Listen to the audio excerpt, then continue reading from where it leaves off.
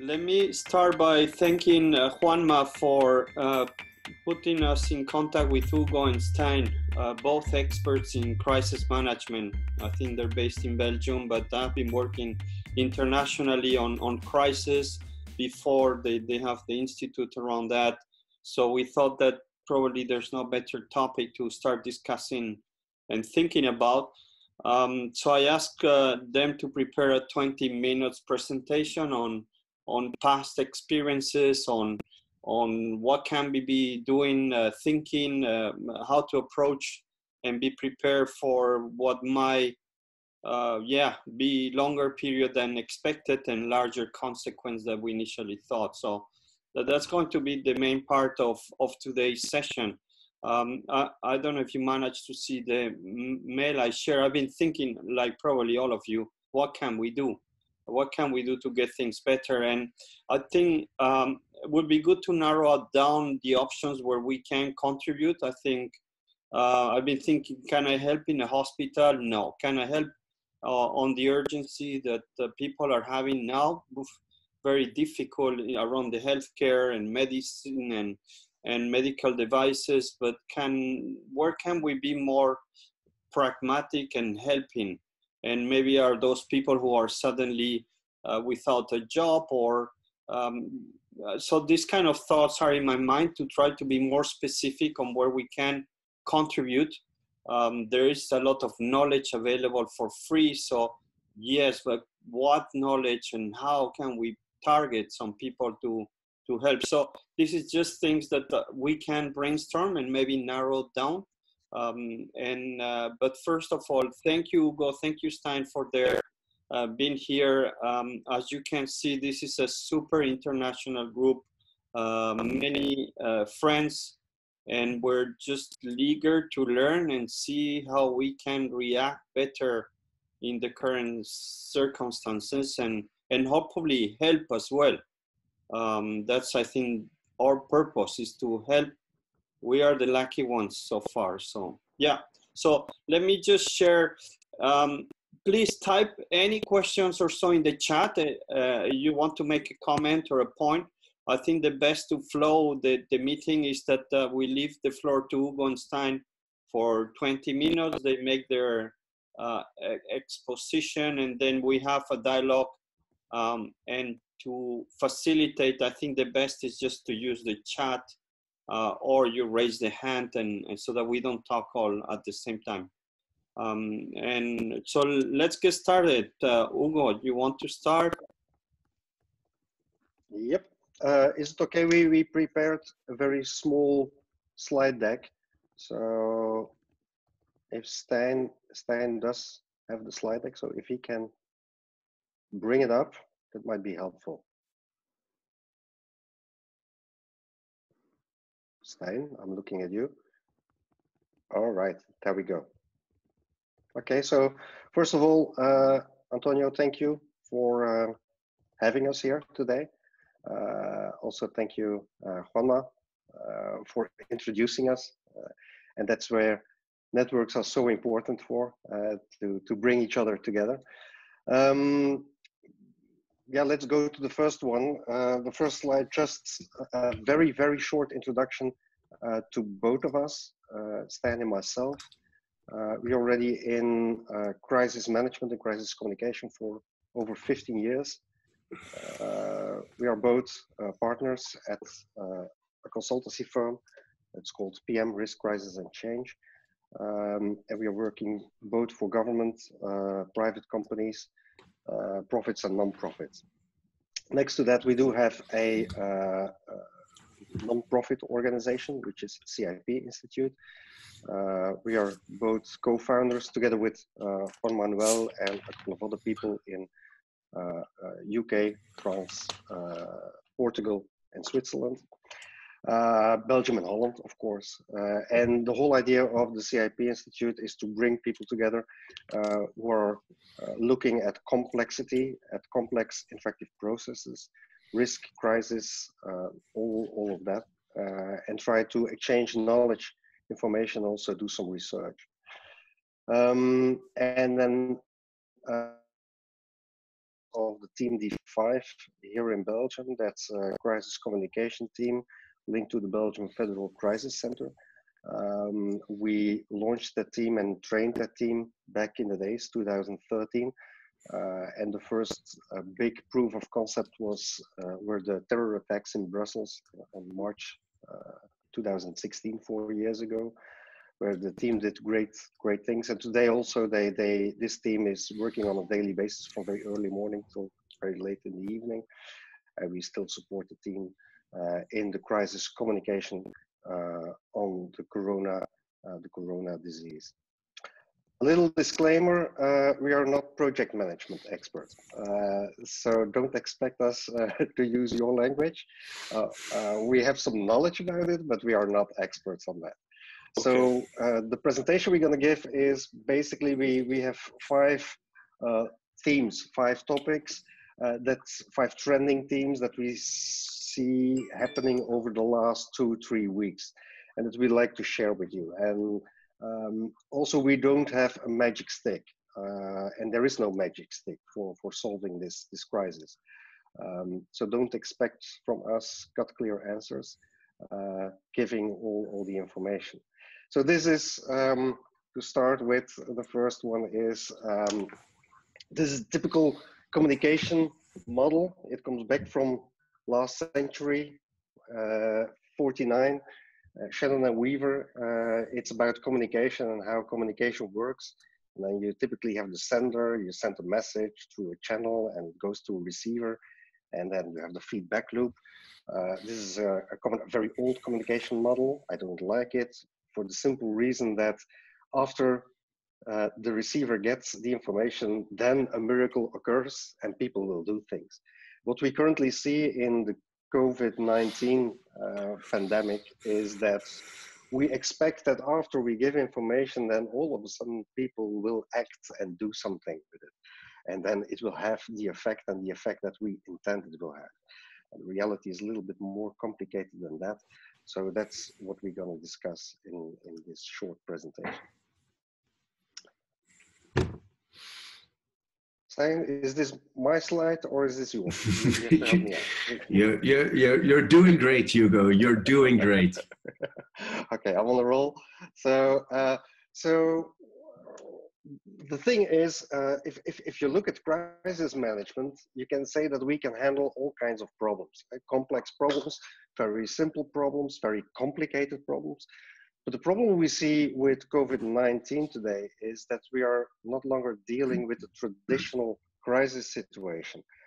We are dealing with what they call a wicked problem or a meta problem. And a meta problem, typical thing with a wicked or a meta problem is that there is no cut-clear answer to the problem. We don't know what the solution is. And what we are trying to do today is, we try to flatten the curve, and there are a lot of measures to get a grip on the situation, but we don't know whether the virus will change, will it mutate, will it come back, will people who got the disease, will they be immune or not? So therefore we are in what we call a fog of war. And we don't know what is before us, and once we go forward, the fog will close behind us. So we don't know if the decisions we are taking right now are the right decisions. And that's something interesting to think about. So the question is this a typical crisis, or are we talking about different things? Our personal view is we are talking about something completely different. So everything we learned during crisis situations and how to tackle them and how to approach them, all of a sudden they are not really useful facing the COVID-19 situation. Yeah, that's what we've been looking at for a couple of years now. I found one slide of Philip Husser on Twitter, which intrigued me back in the day because it was on project management, and I also had a couple of talks with Juan Manuel on this, which intrigued me by those two axes of having to choose a project management solution from the agile realm. We as crisis managers, we like to have, we borrow concepts from all kinds of domains, and project management is one of them. And we see that certain or an uncertain outcome, and in the other axis we have a simple or a complex way of managing over time. Now we don't really find the right solution for wicked problems or meta problems in this chart. So I want to give this back to you as project managers. What happens when things get chaotic on the one side and unknown as an outcome on the other hand? That is where we are looking at solutions right now, and we are trying to implement what we know. But this one, as Hugo mentioned, is also for us a very strange one, because the scale of the crisis is global, and it is from an individual level to a planetary level, and all the scales in between those two. So it is for us also a learning experience. So one of the things that we have seen that is what helps out very many people is the need to be creative. People get very creative, and we should also be pushing people to get creative. The visual on the right side is the praise of the Financial Times for the crisis communication of Belgium right now, because we have, well, the team D5 has installed technical press conferences instead of political press conferences. So by installing press conferences with only experts, you get rid of a lot of fake news, and you can get rid also of the political fights in the media, which is very good on the point of crisis communications. So this is one of the lessons we have learned from the terrorist attacks when we were getting creative back in the day to keep the public informed as best as we could. And now we see that this concept has been used again, but in a different crisis situation. So it's this concept of a creative concept that came along a couple of years ago now gets better and better every time that the technical press conferences come along. On the other hand, we see that the individuals, just the public, is getting very creative. We see a lot of hackathons on how to deal with this. We see Facebook support groups. We see the local community websites where it's very localized, people helping out each other a lot, people who are knitting medical masks all around the globe to help out each other. So once again, we see that on those two extremes, it's the government on the one hand is getting very creative and the individual is getting creative. So we see that to cope with a crisis of this magnitude, we see that creativity is getting spurred, and creativity gives people hope, and people have anchors to get around a lot of this nastiness of the COVID-19 crisis. Okay, reach out and touch. That's another trend we see. So in this regard, we see that if we go back to the traditional problems, there you can see that they can be solved by linear connections. So if you have, for instance, an explosion in a chemical plant, you get the first responders, you get everyone involved, you can easily predict what the outcome might be, maybe not in all details, but still, it's a very linear set of connections that you have to solve it. Now, when we're looking at wicked problems, there we see that all of a sudden, a couple of networks do exist. And you have not only among the first responders, but also at other levels, at other sectors and other areas in the society, all of a sudden, all these networks start to work, and they start to integrate, and they start to connect with each other. One of the examples is the reason that we are sitting here this afternoon in this conversation. We would never have been in touch with you guys, but all of a sudden through these networks, we're gonna meet each other and we start talking about a problem and how we might find some solutions to get over it. So these networks, they connect existing knowledge from various levels, different domains, but also we see today not only these first responders and virologists who come in, but we also see that, and that's a very interesting new trend we see, is that we get psychologists on board. We got sociologists on board, ethical advisors, communication experts to reach to specific groups, to youngsters, to people with a migration background, to people who don't speak our language or the language from the country they live in. So this might be, and once again, it's a trend we see, and we do believe that maybe for managing this kind of crisis situations, you don't need a traditional approach, but maybe we need to have a kind of network of networks approach. Mm-hmm. All right. Building on that also, and on what I see happening on the chat, thank you very much for sharing your insights during our talk as well. I see the word fear coming up a lot, and it's true. What we do on a daily basis on all kinds of crisis situations is analyzing perceptions and sentiments.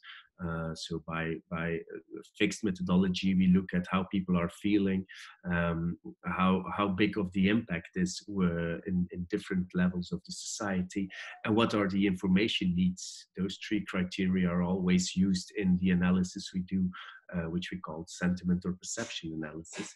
And fear, fear, sadness, and anger are the three main emotions we see in all kinds of crisis situations. But in this situation on COVID, we see a vast amount of fear is the main emotion. Fear of touching people, fear of dying alone, fear of going outside to the shop, fear of not being governed by working from home. We see a lot of different expressions of fear. And that's one of the biggest challenges we have, not only as crisis communicators, because we detect that and we can have a talk with different kinds of levels, but still we need to have a crisis governance level on how to deal with this fear. I stumbled across a tip of Marta Acosta. It's a US advisor on all things VUCA.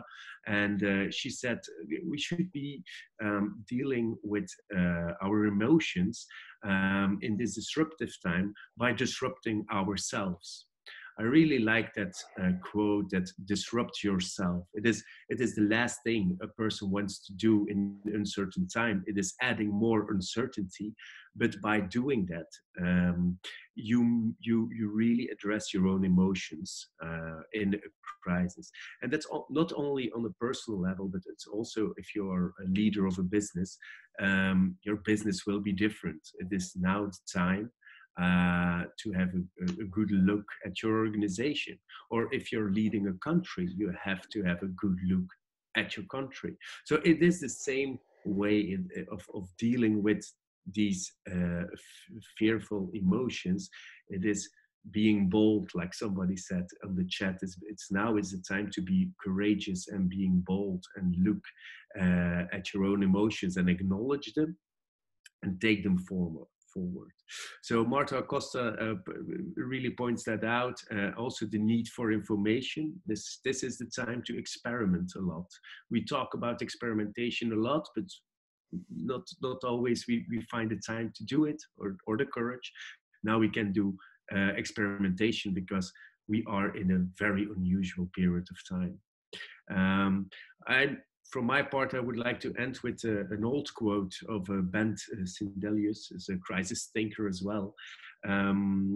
We all have heard of this Chinese sign for a crisis, where we say, yeah, we have an opportunity on the one hand and danger on the other hand. Bent Sindelius, he moved that forward, and he said, to cope with the crisis, leaders need solutions that are unorthodox, that are new, that are novel for the whole of the organization, be it a government or be it a business or be it a household. Decision makers must seize the opportunities to reform, innovate, and take active leadership during a crisis. This is so difficult to explain if you look at these simple crisis situations. But now that we have this vast, immensely impactful situation, this really resonates with a lot of people. So I hope it resonates with you as well, and that you find some clues in the tips that I've provided.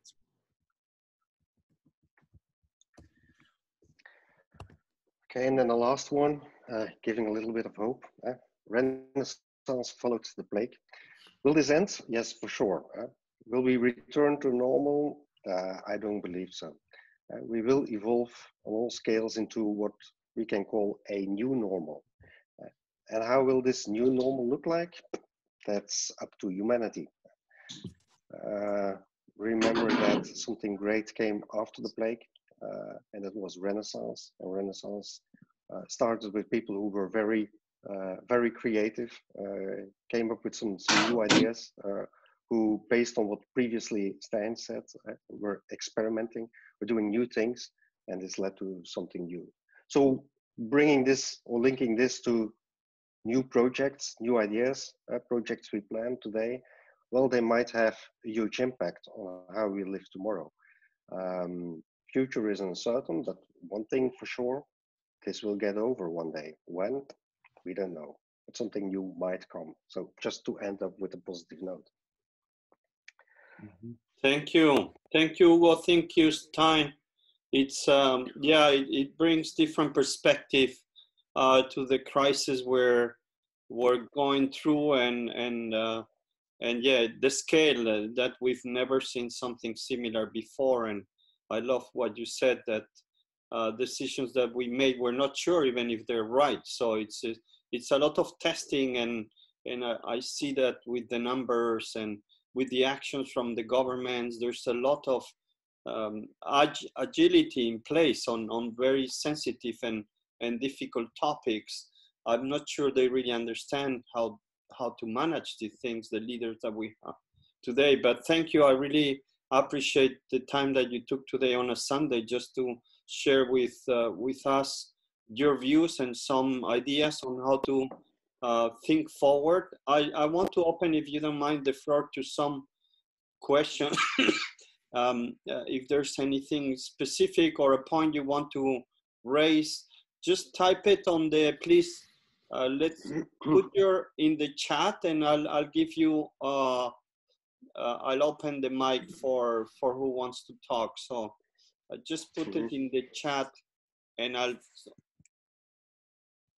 just follow. I'm now going over some of the remarks. So yeah, you can. Okay, if I respond to some of the remarks. Someone said, who was it here? Oh, so many. There's very, very active. Yes. Maybe stepping a little bit into the fear thing. So typically what you see is that, and it's from a psychological point of view, so fear is creating stress levels. So if you have fear, stress is going up. And a way of dealing or tackling stress and getting stress back is giving information. So the very moment you get information, your stress level might go down. And second thing is giving people something to do. Now, the whole situation here with COVID-19 is we don't know. You can give some information. Yes, you can tell people what to do, wash your hands, stay inside, keep the social distancing. But still, what should we do with our business? What should we do with society? What should we do with elderly people? So there are still a lot of questions left. And I think that's one of the reasons why there is still this fear, and while at the same time still stress levels are quite high. So as long as we can't give final answers, and that's also again linked to the wicked problem, is there are no clear-cut answers. So we have to live with some questions that are left and that we cannot really address. Thank you, Hugo. Marcello has some comments. Marcello, where are you based now, in Switzerland? I'm in Austria. I managed to make it to Austria from Italy. And hi, everybody. And so I've seen actually both situations in Italy where, you know, it's extreme and in Austria where it's less. It was very interesting to see also the different awareness that you had in the different two countries. But maybe just to give time for everybody to comment, what I wanted to share as I was hearing the conversation. So this group obviously has an enormous potential because of the skill set. There's a few things that I think we need to be clear. So it seems like we really want to contribute based on this skill set. And I was thinking, so what can we do to help, as you were asking, Antonio? And then the first question that I had, what is it that people really need beyond the obvious, right? There's the safety aspect, there's the social aspect, there's the physiological aspect. But I think one thing that maybe this group should do as a next step is to understand what is it that people really need. And by the way, which people, because you've got all sorts of groups. You've got the elderly who are alone, you've got people losing jobs, you've got parents to see their kids and cannot. There's a whole variety of situations, and we need to decide who can we help to. But then I was thinking, what are the competencies, just like in strategy, what are the core competencies that we have as a group? And I will list 10, I will go fast, don't worry, but I think we're really big on connection. Clearly, this is why we're in this call, the network, but this is quite big. I think compared to other individuals, the fact that we have connections help us to be reassured. Our fear levels are probably lower because we can communicate to each other, we can reassure each other. So, leveraging the network to communicate maybe to some of these groups that are less advantageous, that could be a skill. You were mentioning the fact of getting different heads. So somebody was mentioning different heads and different experiences together. There's this concept of creative collisions where you put, I don't know, a virologist and a project manager and a musician together, and that gives you real innovation edges. I think we've got the potential to do this. As project managers, we're strong in problem solving. So one of the things that if I had a small sized business and I was finding myself in a situation like this, I would really, really appreciate somebody helping me with problem solving tools. How do I go about framing a problem and finding solutions? And I'll go even faster than what I wanted. I think a colleague, Steen, maybe you were mentioning, what are the project management skills, methodology, and tools that we could tap into. For complex projects, there's a whole piece of work done by Carl Belak and colleagues in Boston on NLP, so neuro-linguistic programming skills that project managers has. How do I manage complexity and uncertainty? It goes to direction, mindfulness, meditation, that is being studied. Resilience, somebody who deals with a difficult project knows what a core skill it is for a project manager to be resilient. And maybe that is also another piece of knowledge and experience that we could gather together and to collect together and share with others. I wanted to be fast just to make sure I leave the time for others, but along those lines, I can formulate in the next days what could be useful for others to do. Thank you. Thank you, Marcello. I think I see also this as a next step for the group, is narrow it down and focusing on a few areas we can really use our skills and to have impact. So your list is being transcribed now by the system, so might need to have your input later on so that we can share it. Mhm. If I may add one little thing is, the crisis is that you have multidisciplinary. So you bring multiple disciplines from the first responders together to solve a problem. I think we have to go, and it's in line with the idea I'm working on with networks, is we have to look at transdisciplinary. And so not only having people from one particular group who are dealing with things, but bringing in other experts, like we mentioned in the presentation. Also, why not bringing in philosophists? Why not bring in ethical people, people who can think about ethical issues? It can expand your thinking. You bring in knowledge from different domains. We don't have to create new knowledge today. There is a lot of knowledge already there. So Yeah. let's connect it and bring it together.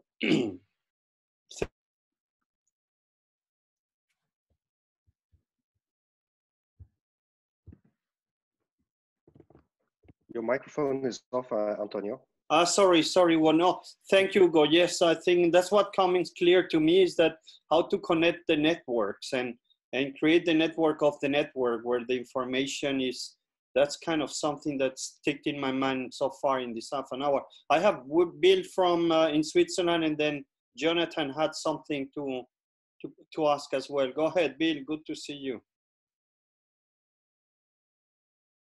You here again this week. To me, my take on the call from a lot of reading that I've done is we're really in two kinds of crisis here. We're in a life crisis or a medical crisis and an economic crisis. And it's easy for people to mix those two up. I'm an American, I'm based in France. My wife is Italian, so I've seen what's happened in Italy. I'm watching the Spanish situation. It makes me very sad. And I see the US is now America first in terms of the number of cases. So that makes me sad. I think this is a crisis of love. And I think this is a crisis of love. What can each of us do, and I mean each and every one of us, to stay at home for the next 2 weeks and stop this from going further? And that's the challenge that I see. And let me just build one more point on that, Antonio, if I may. We all have two brains. We have the reptilian brain. That's the fight or flight, the one that when we get scared, we run back in the cave or we run away from the mammoth, okay? And that brain likes to take charge of us. And then we have another brain, and that other brain is very much about thinking rationally and doing something positive. And I completely agree with your comment, Hugo. We have enough history about this. We don't have to reinvent anything. If we go back to two people, Viktor Frankl or Edith Eva Eger, who both lived some atrocities in the Second World War, each of those two individuals were able to maintain their rational brain and not let their reptilian brain hijack them. And I think that's our challenge. And those on this call, I feel we're privileged. A lot of people don't even have internet, or they don't have someone to watch their kids, or they don't even have an hour now. So how can we help others in the world to still feel their reptile brain? We have to feel the fear. You can't run away from it.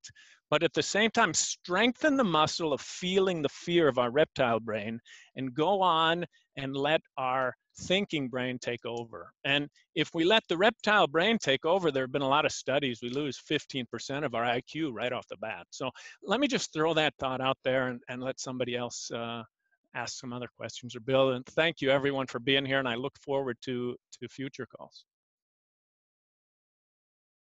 Thank you, Bill. Another thought for stuff, and I love the crisis of love. Yes, it's I've not heard that before. So voila, something new. Let me move to Jonathan. You're in the UK. How are things in the UK? I don't know. Round Farnborough where I live, it's fine, but I have no idea beyond that. Certainly, my sense of self and my locus has kind of shrunk down to our street, and I'm sure that's true of everybody else on the call. I wanted to ask about this sense of permission, because the big thing that I feel, or one of the big things that has changed for the positive in this whole experience is whereas previously we had hundreds of challenges in projects, the reason we weren't able to solve them was that we weren't allowed to, that organizational governance systems and risk aversion and all of these other things kind of said, no, you can't do that, you're not allowed to do that.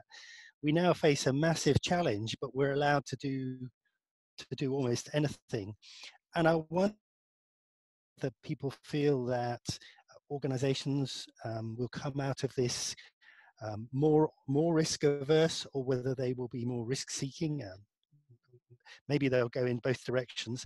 And how we keep this sense of being allowed to do stuff going, so that when the immediate crisis is over, we don't stop data sharing, we don't stop collaborating, we don't stop knowledge sharing, which are all of the things that I kind of focus on and which I find are so poor in most of the project environments in which I work.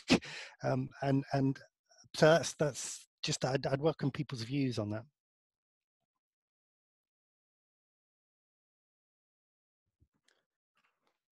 Thank you, Jonathan. Very interesting.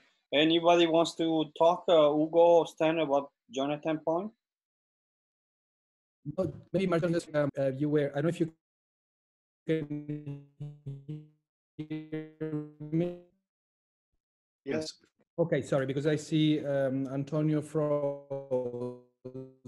Now, Antonio, I find this this sense of permission a great insight, just like Crisis of Love is one. But I think, I mean, we have this unique opportunity to test and learn. We are being asked to test and learn, to prototype. So probably this is, you know, there was also one of the points, Antonio, you had in your email. What are the opportunities? I mean, this mindset shift can get a huge amount of opportunity. I think we should really think in those terms. Now we not only are allowed, we're being asked to come up with those ideas and execute those ideas. Thank you, Marcello. Anybody to comment on Jonathan?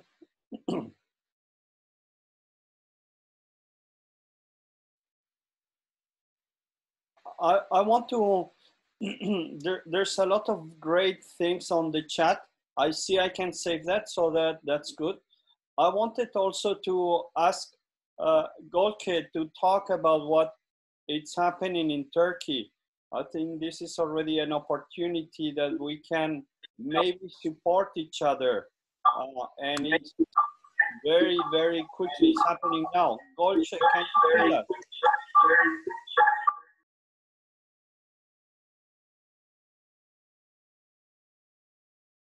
Can you hear me?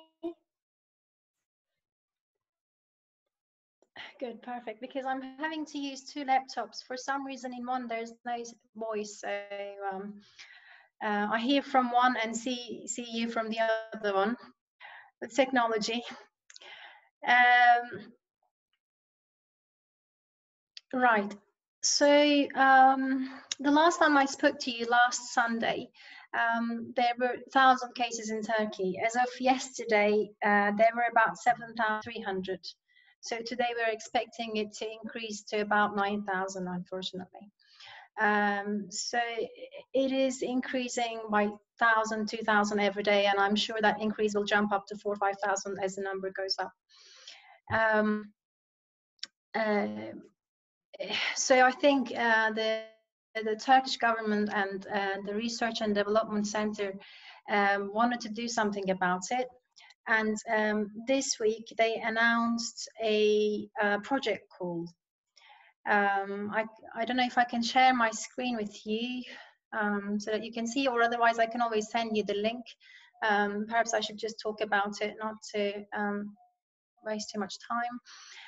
Basically, they're saying that if we've got any project ideas that's to do with masks, protective clothing, equipment, medicine, vaccine, and IT applications that may affect the direct or indirect consequences of the epidemic, then they're happy to fund up to $100,000. So this is not a loan, this is a grant. And we've been thinking about this in the company, in my company, for a while, but we couldn't come up with the idea that will be beneficial. But then we thought, well, if we ask around, we have the AI capability. We've been working on the projects to deal with real-time, big data, blockchain, front-end, back-end, full-stack development. So I thought if there's anybody out there with a great idea who needs a resource, we can apply together and see if we've got funding, because they'd like to go ahead very quickly with this particular project call. So we will know we need to send the application by 2nd of April, and they only announced it a couple of days ago. So they're looking for quick fixes, and they'll announce the results within 10 days after the 2nd, so it would be 12th of April. Again, you know, I just wanted to let you know, guys, there's a project call out there for some funding. If you have ideas about the sort of IT solutions that we can help implement, we are here. Any questions are most welcome. Thank you, Golcha. It's I think it's great to see this coming, and hopefully just one of many initiatives that we can collaborate. So I will share the link, I will share your contacts, and we're open in here for ideas. And we need to react very quickly. So I'm really happy to see something practical. Thank you. We'll follow up on email on that one. I see there's a question here from Sudhir. Sudhir, can you open your mic? Hi, I hope I'm audible. So I'm actually thinking that here we have an extremely rich and powerful forum of business leaders. All of us have gone through different types of crises in our lifetime, supporting different business or other challenges and so on. So the key question here to the crisis management experts in the call is, where are they seeing a lack of thought leadership, any sectors where they're seeing specific challenges which a group of people can come together in a huddle, and people who've already seen it in the past or who have enough creative acumen from the past that they can come together to solve some real problems and so on. Because we understand the supply chain problem, we understand the medical industry problems and so on, but are there some specific area which is not getting enough attention that we can step in and make a difference today, tomorrow, this week, so that there is already some nudge in the recovery rather than waiting for things to be clear? So that's essentially my question.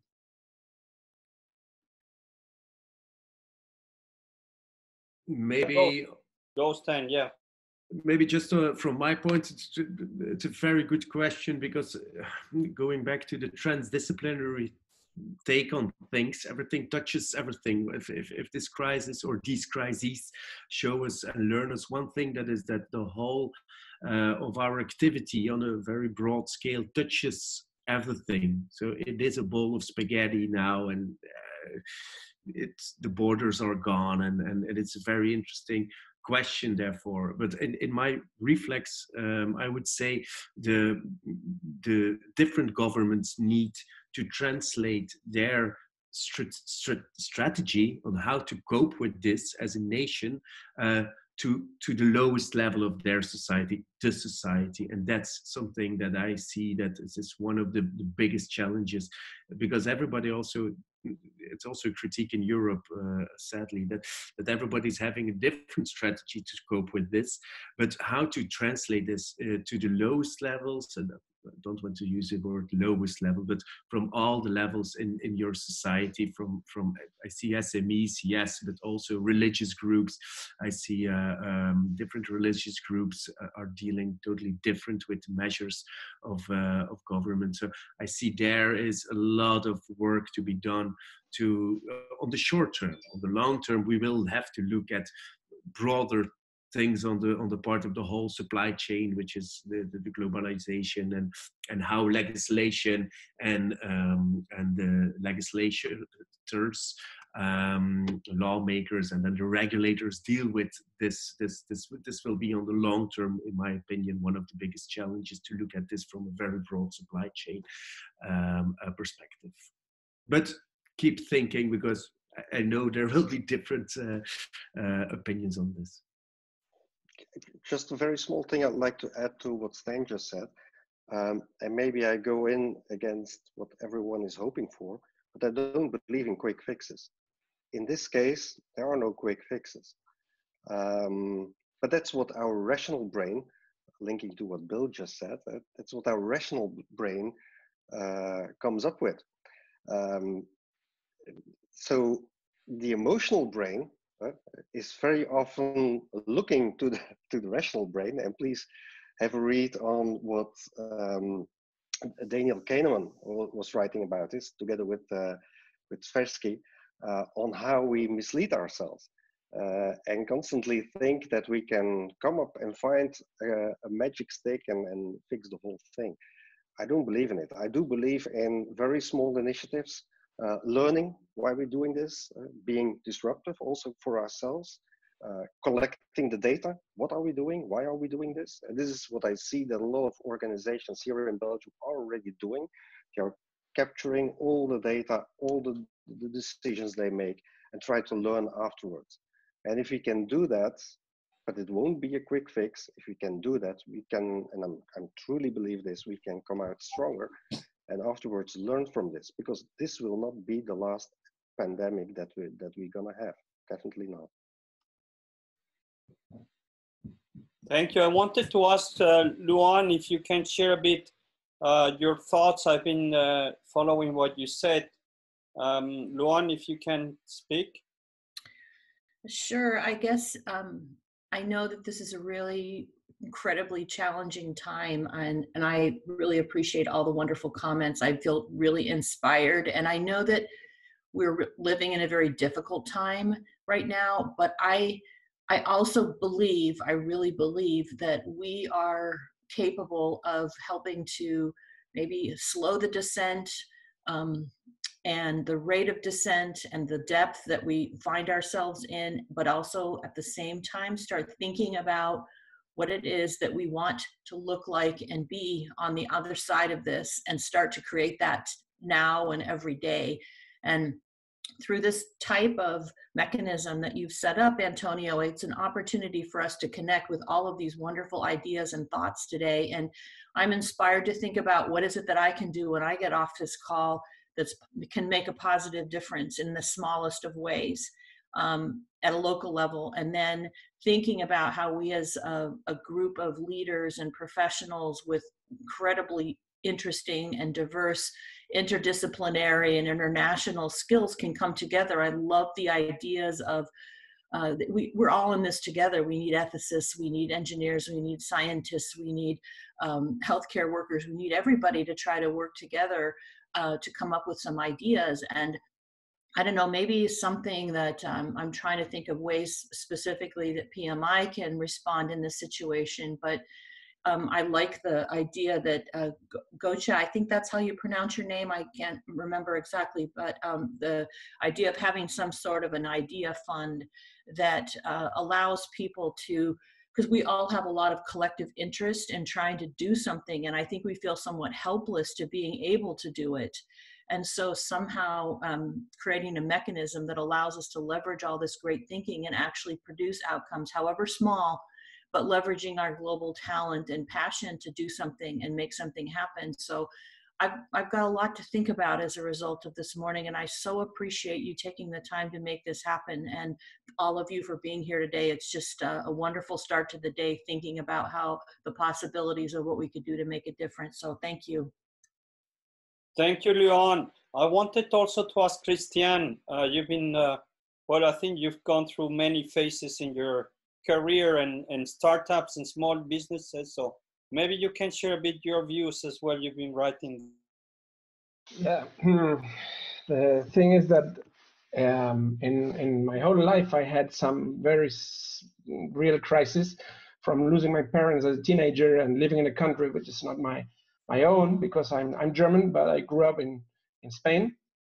And yeah, the thing is, later I had the bankruptcy when I was 32 with a 2 years old baby. Sorry, I have my WhatsApp here. I think you are. Sorry. And what I have learned from all this shit happened, because it happens. Now everybody of us has this kind of problems in any moment, some more, some less. But after my bankruptcy, it took me 1 year to figure out what happened, to see where to discover that there was a big part of my own responsibility. Of course, in this case now, what we have globally, it's not the responsibility of the individuals. Now there's happened something and we cannot do nothing. But there are people who are now, because Spain is a mess. Really, I'm in Madrid. I'm stuck in Madrid. I couldn't leave in time. I'm 20 days alone now because my daughter and my girlfriend are in Malaga. It's like 600 kilometers for them. And when we expected that the quarantine came in, I told them not to come, because already in Spain, in Madrid, they were putting the first army hospital from the military hospitals here. I said, oh my God, this will not go well. So I told them to stay there. And I had a lot of time to be now alone here and to think why a lot of people are in much better position than others. For example, my clients, most of my clients don't have any problems. I have a lot of doctors. They are fucked up, absolutely.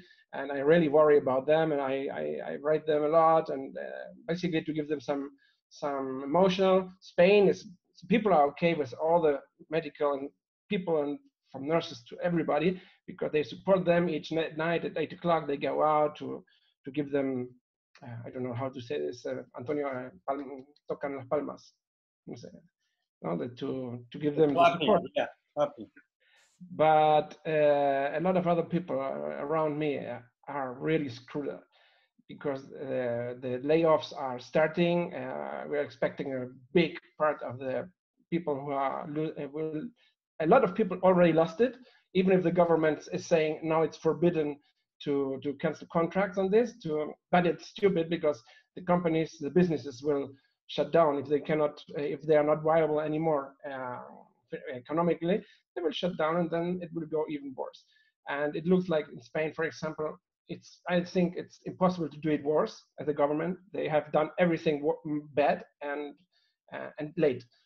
But the thing is, how we can help people. I'm trying to give all my free time to help people to support small businesses, because for individuals to push them up emotionally, okay, there are a lot of people who can do it better than me. But I'm more not specialized, but I have done.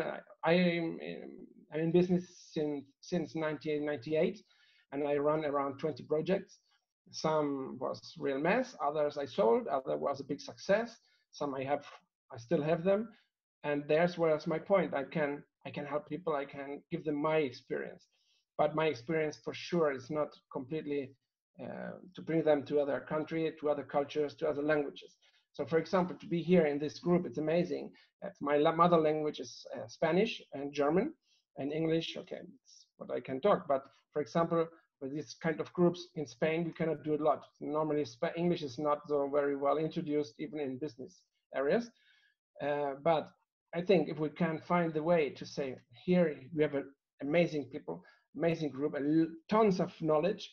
If we can break down this knowledge to in any kind of smaller sub network, local networks, to say, for example, okay, I can support in Spanish, the other one in Italian, in English, in Hindi, and whatever, in any languages, to support there. But from the knowledge of the higher here and what we are here in this group, where we can move much more than, for example, me alone. I created in the first weekend, I created a Facebook group where I put success stories of people who were starting to reinvent themselves with their businesses to change their traditional business, for example. No? And I put a lot of people who started for my network to give courses out for free.